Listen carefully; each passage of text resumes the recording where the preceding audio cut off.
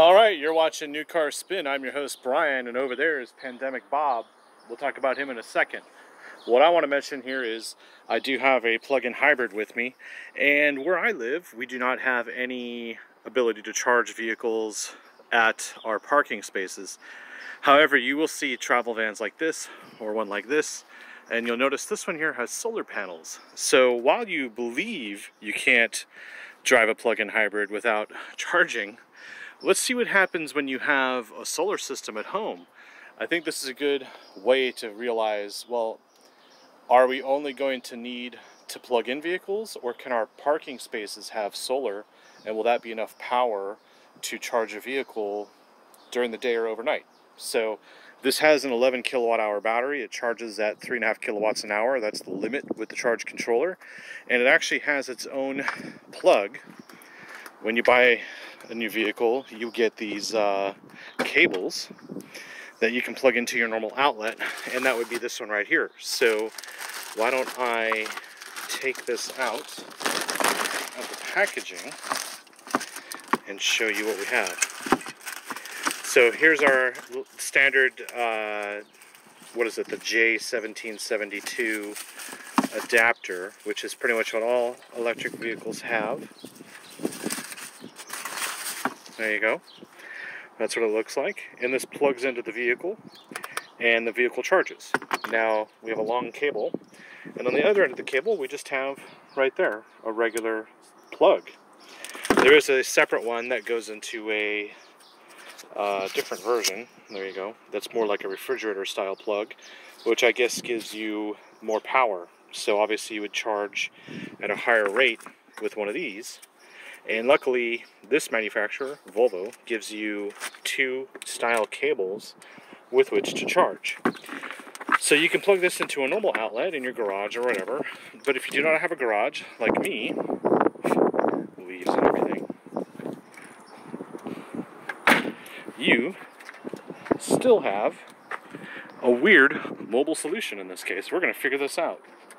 So let's put this down here for a second. That plugs into here,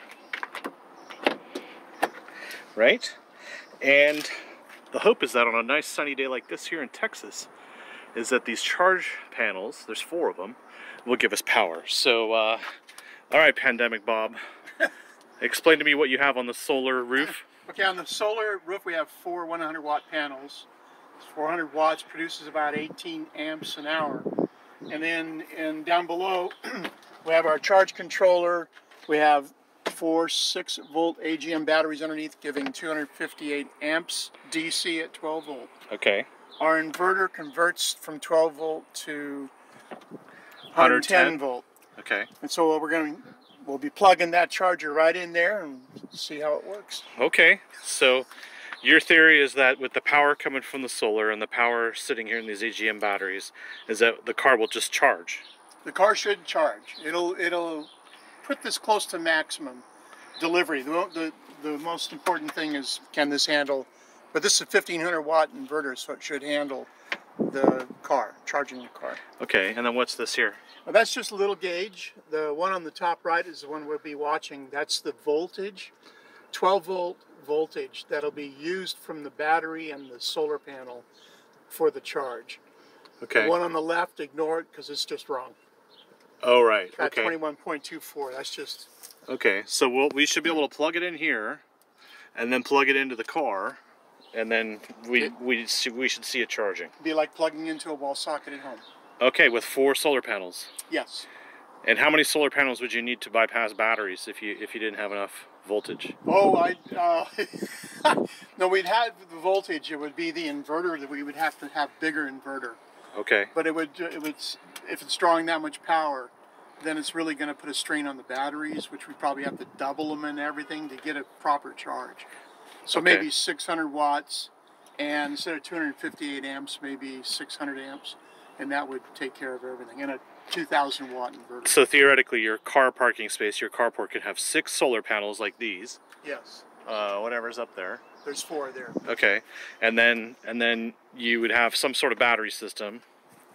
Yes. Which would be AGM rather than lithium ion. Yeah, you could use AGMs or wet cell. Okay. They call it flood batteries, like your car battery would be. Okay, well, okay. And you could use lithium, but that's quite expensive. All right, so let's see. Let's plug this into the car and go from there. Let me pause this.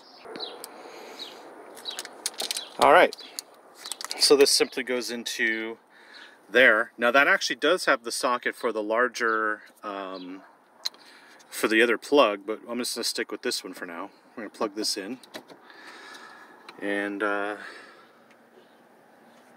it's flashing different colors. Yeah. Do not use blah blah blah to avoid. Do not use the device. Nope, we're not using an extension cord.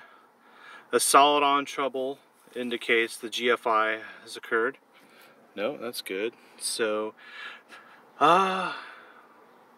ventilation not required. Okay, do not plug into electric vehicle.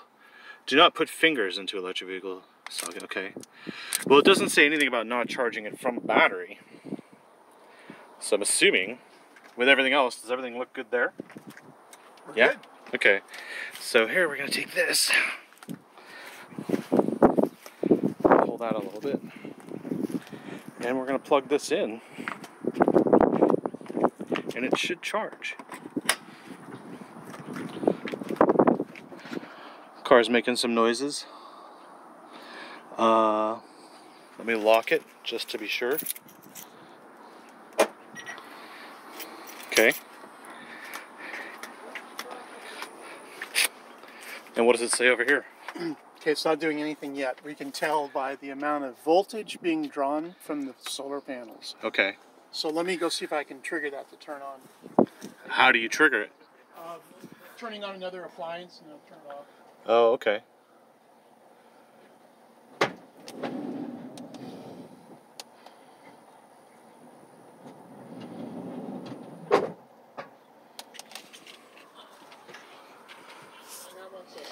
So I really don't know what that means, but when I plugged that into a regular socket in my house, it was a solid blue, just like that. Well, there you go. Is that 0.25 still reading 2.5? Top right corner? Yeah. Current is 1.428. Okay, there you go. 1.86, 5.4, 77, 99. I don't know if that's right. That's right. Well, it should see 99.99. Okay, so here we got all the red lights on, which means it's overpowering that 1500 watt inverter. Okay. So it's going to turn off as a circuit. This is drawing 100 amps or more from the batteries. Now the panels only put out 18 amps. So Okay. we're drawing from the batteries at this rate. We'll probably do it for about 2 hours if the inverter doesn't turn off because it's being overused. Okay, so does temperature matter? No, No. not Okay. really. All right, well, and the car is charging. I think we could see, maybe there's a status light. Yep, there's a status light in there. Green, it's glowing green right there. And I'd show you if there's an app on my phone, but I'm recording from my phone, so there's no way to show you. If I open the car, yeah, it says it's plugged in right there. You can see the plug and fully charge that whenever. So, because I opened the car, it shuts off the charging, so you can, you know, it's unlocked and now you can unplug it. So that's it. You can charge from solar from Pandemic Bob's Mercedes Sprinter. You just need a bigger inverter. Okay. Probably 2,000 watt would do it. Okay, so if you were thinking you would have off-the-grid charging for your plug-in hybrid, whether it's a Volvo or not, you could do it. It's possible. It's possible, but the inverter would be the biggest factor. The inverter, which is a couple $100. No, it'd be more than that if you're getting a 2,000 or 3,000 watt. Okay, so $1,000, Less than that, yeah. a couple $100. Between 500 and 1,000. It's only money, and then you've got these batteries. Yes, and then you would want to go, if the budget permits it, you do lithium. Okay. It gives you a lot more versatility. And then if we have sunshine like this, the 400 watt of solar would probably be sufficient. You probably want to go to 600. Okay, so the panels are right up there. They look like a ladder rack, but it's panels, as opposed to that. I don't know whose that is. But pretty cool stuff, huh?